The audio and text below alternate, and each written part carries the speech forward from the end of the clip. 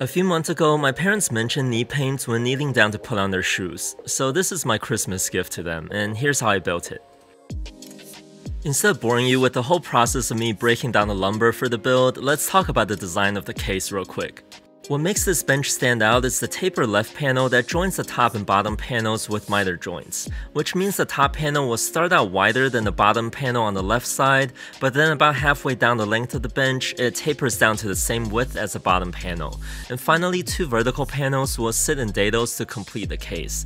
And more on why I didn't use another panel with miter joints for the right side when we get to that point of the build.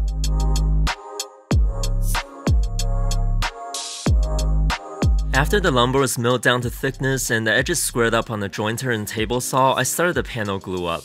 I used the domino here, but it's certainly not needed. In fact, I actually advised against it for this build. The reason being, it's easy to forget where the tenons are and then cut through them when cutting the tapers later. But what I do think is important is to have a few sets of cauls on hand to help to keep the panels nice and flat during the glue up. The next day, I removed the panels from the clamps and then used the scraper to clean up the glue squeeze out from the seams, and then I was ready to cut the panels to size. Both the top and bottom panels will receive a vertical cut on one end and a 45-degree miter on the other, while the left panel will receive miter cuts on both ends.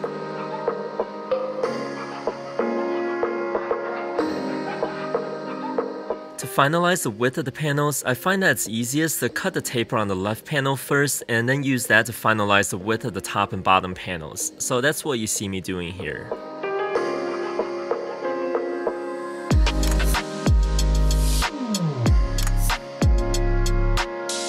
I first cut the tapered edge on the right half of the top panel with my track saw blade set at 90 degrees.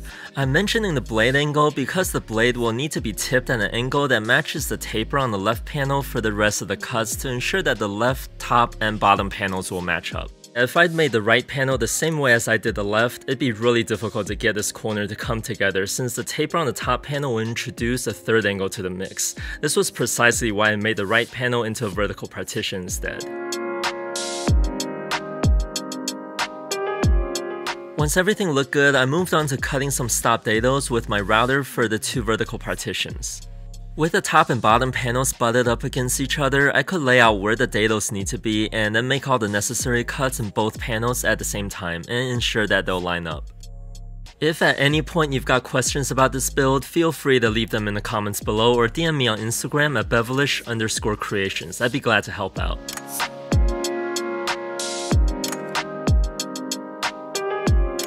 One thing to keep in mind with cutting these particular dados is that since the top panel is wider than the bottom panel, the cut in the top panel should end up further away from the front edge than the one cut on the bottom panel.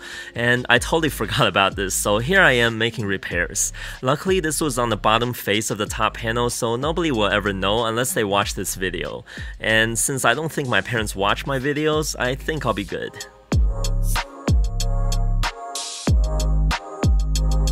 And with that half-inch bit still on my router, I cut a 1/4-inch rabbet along the back edge of my pieces for accepting a back panel later.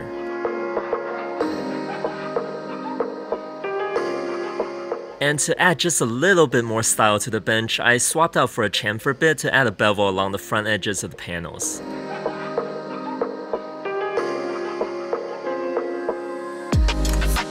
With all the joinery cut, it's time to glue the case together. I use dominoes as I always do to reinforce the miter joints. And since the height of the vertical partitions isn't finalized yet at this point, I used a piece of plywood to hold up one end of the top panel while I assemble the other end, after which I could then determine the height of the vertical partitions and then cut them to size at the table saw. And I also cut a notch on both ends of the front edges to allow the partitions to hide the rounded ends of the stop dados in the top and bottom panels.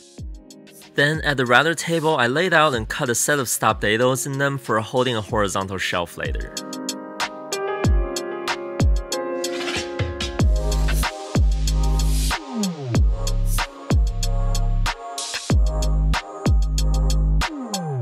And with all the pieces for the case finished, I guess I got a little too excited for the glue up and this happened.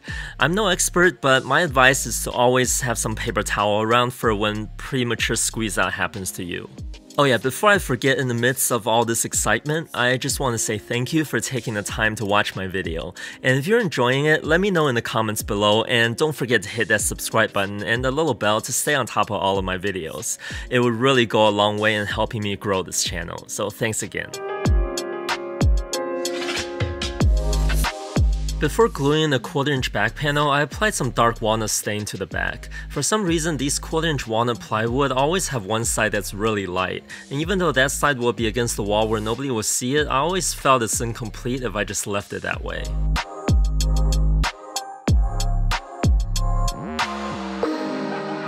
With the case complete, I got to work on the drawer boxes. And you may not agree with me when I say this, but I really felt that the side-mounted drawer slides I normally use would just cheapen the look of this bench. So I opted for some bottom-mounted drawer slides. And honestly, I don't think I can clearly explain the process of how to install these while still keep the video focused on building this bench. So I will just throw up a link to the awesome video that Sean Boyd made if you want all the details. I did a couple things slightly different from his video, like using a router table to cut a notch for the slides, and using a store-bought jig to help me drill the holes, but the end result's the same.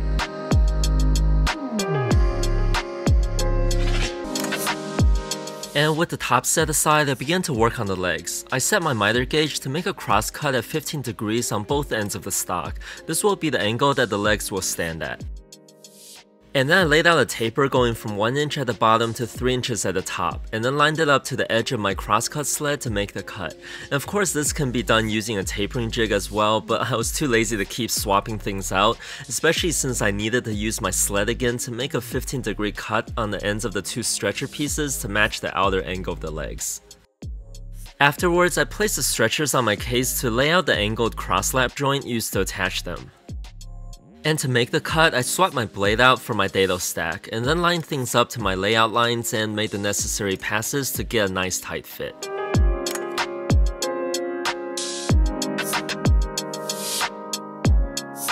The legs will attach to the stretchers using bridle joints. This joint is actually fairly easy to make as long as you take the time to mark things out properly. And since it's much easier to cut tenons to fit the mortise, I like to always start out by cutting the mortise on the legs first.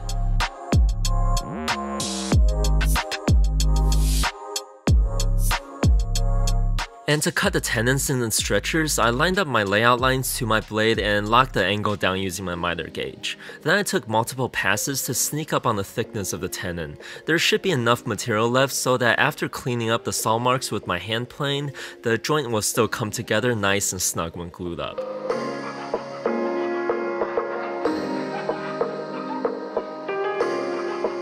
Also, notice that the stretchers and the legs both sit proud of each other. This was done so that I could flush everything up with a flush trim saw after assembly instead of trying to sneak up on the fit at the table saw. And while I'm getting the legs attached, I want to take this moment to thank the sponsor of this video, Tools Today. They not only have a huge assortment of industrial grade cutting tools, including all the router bits and saw blades I used in this build, they've also got a very knowledgeable staff who are always there ready to help. So head over to their website and check them out.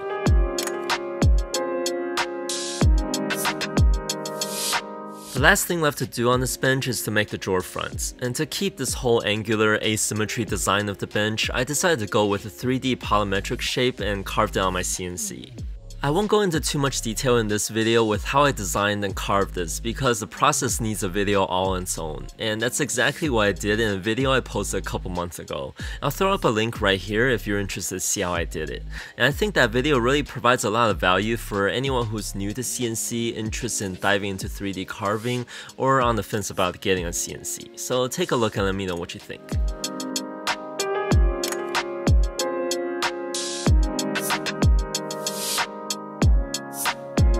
I also want to mention real quick that I deliberately carved the drawer fronts about an 1/8 inch longer on each edge so that I could finalize the size afterwards. This gave me the freedom to tweak the drawer fronts to get the right fit.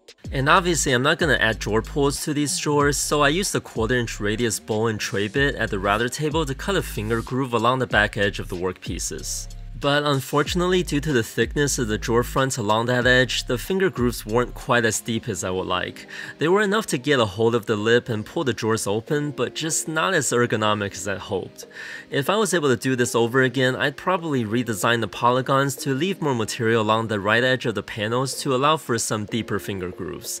But other than that small change, I'm really happy with the way this turned out. And not only do I think this will look great in my parents' house, it feels great knowing that I made something that will make their lives a little easier. And they actually have no idea that I made this for them, so I hope they'll really like it. If not, well, then I guess they're in for an ugly surprise when they come back from their vacation.